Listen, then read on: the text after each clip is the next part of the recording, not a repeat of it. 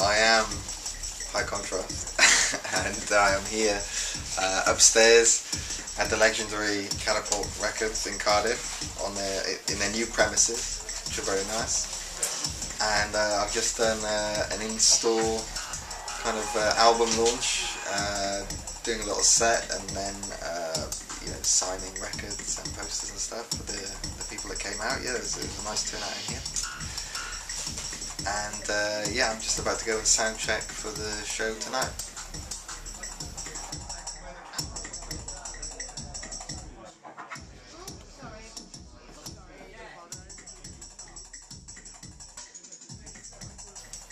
Yeah, the drum and bass scene has changed massively because when I got into it, it was very much the underdog and looked down upon by other genres of dance music.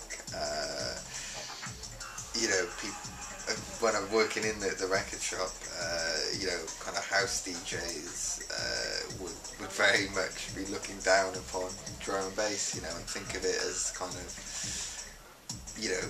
bad boy music or just really noisy, and it's just quite a personally satisfying thing for me that 11 years later I've been kind of instrumental in turning that around to the point where I am collaborating with some of the biggest house DJs in the world, Underworld and Tiesto.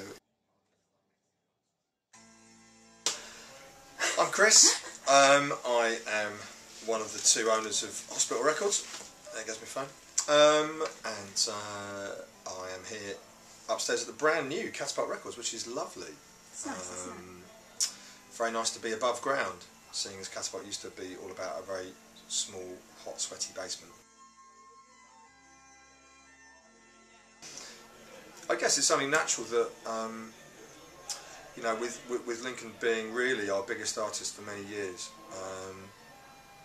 for Tony and myself and for Tom and for all of the kind of hospital family kind of coming up and down the motorway to Cardiff, we've just got to know a lot of people here, and I'd like to think I've got a lot of friends here now, and I'm very proud of Lincoln in everything that he's done, but I like the fact that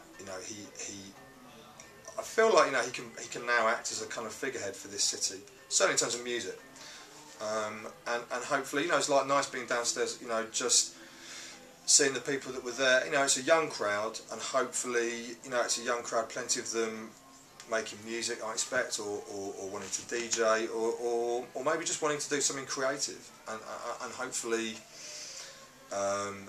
if they sort of get a little piece of the high contrast backstory or the things that he's done, and maybe that in some little way might help them sort of be a bit more inspired to actually get their heads down and work hard and believe in themselves.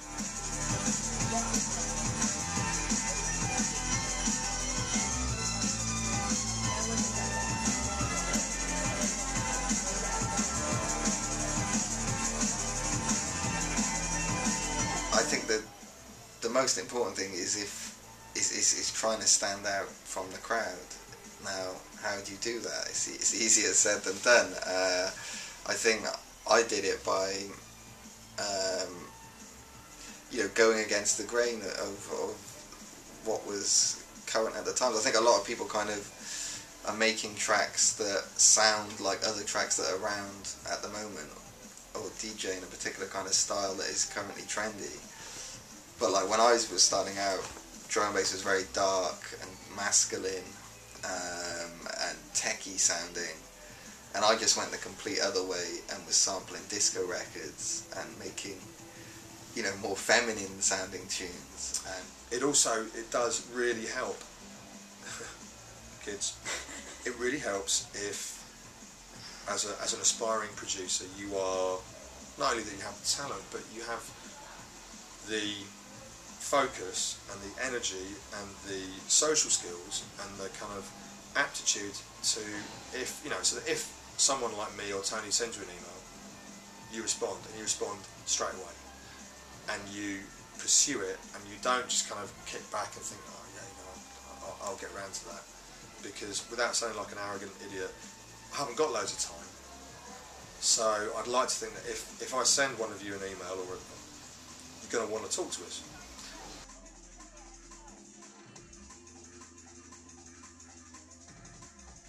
You're going to be performing, it's your album launch at Cardiff Student Union tonight. Yeah. For your new album, and you're going to have a band on stage. Well, I mean, I'm not. I haven't put together a band to perform live. I'll be DJing tonight, but with vocals performed live by Jesse Allen, a South Walian vocalist who appears on my album. But then there will be a little kind of surprise appearance at the end of my set for the last track, which is on the track. It comes in with all kinds of Brazilian percussion, and so I've got a samba band, I think 11-piece samba band, who are going to come out and, you know, have a little carnival on stage, which should be interesting. I've never done it before, so yeah, I'm intrigued to see how it turns out.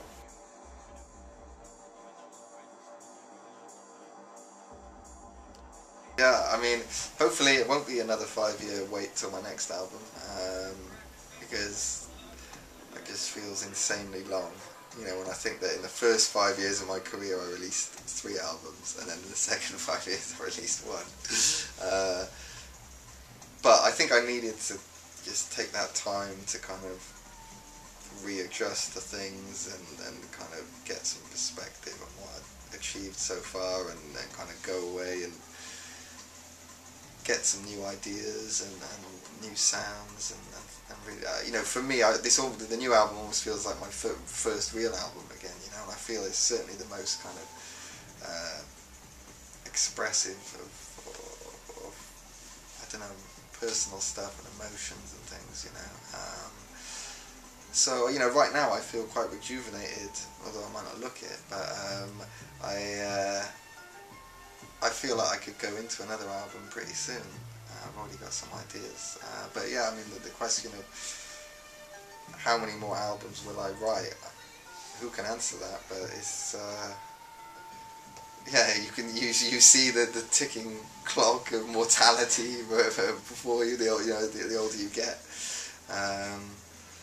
And yeah, it's the question of, I guess, more, you know, if you still have something to say, so I'll keep doing it as long as I still feel I'm bringing something new to the table. So it's been 5 years since you last released something, and so probably, I know you played in America last year, and you've done other gigs obviously in between, but how are you feeling about going back out to promote something new, since it's been 5 years since you last released something? It's good. I'm enjoying kind of the whole process, and you know, promoting an album can weigh you down somewhat, doing interviews all the time, but you know, a 5-year gap is enough to make it all feel fresh again.